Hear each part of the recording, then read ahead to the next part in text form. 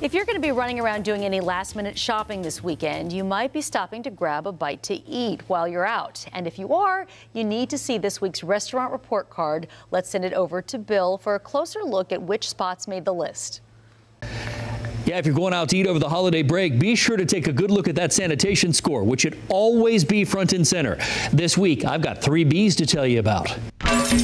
First up this week, the Jasmine Grill on South Boulevard. They were storing raw beef and raw chicken in close proximity.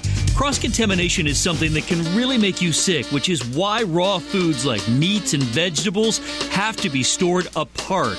They also had food like stuffed grape leaves and hummus holding well above 41 degrees, so a lot of it had to be tossed out. And some of their beef and chicken wasn't date marked. That too, important. You gotta know how old the food is.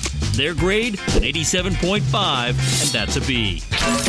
Next up, Charley's Philly Steaks, which is a food stand. They were docked because a lot of their cold food was too warm, so they tossed it out, and they were told to fix their cold holding unit. And the inspector saw a live cockroach scurry right across the kitchen floor. Their grade, an 88.5, and that's a B. Last up this week, Tops China, which is out on Beatty's Ford Road. An employee here was seen barehanding food, and their cooking equipment was laden with heavy food debris and grease buildup. They were told, clean more often, please.